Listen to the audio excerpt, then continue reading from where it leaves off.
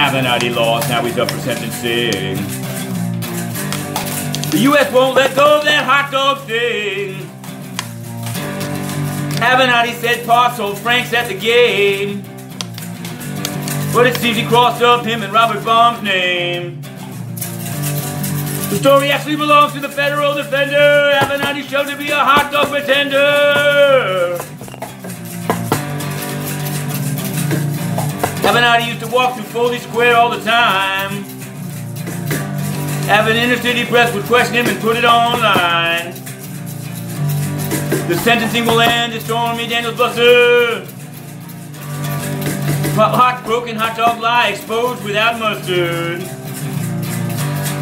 The story actually belongs to the federal defender. Avenatti showed to be a hot dog pretender.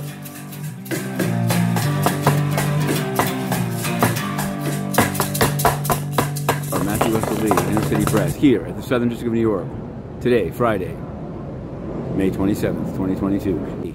Avenatti is coming for sentencing. He's already here, actually. He's in the MDC, but he's going to be sentenced on June 2. But yesterday, the government put in its sentencing memo, and they quote Inner City Press. Yes, find it there, in the footnote. We tailed him. Every day we asked him questions while he was on trial in the Stormy Daniels case. And he was cut off by the judge, Judge Furman, from talking about hot dogs. And he explained, he said, my father sold hot dogs. The government says it's fake. That it was one of the federal defender's fathers who sold hot dogs in Shea Stadium. In any event.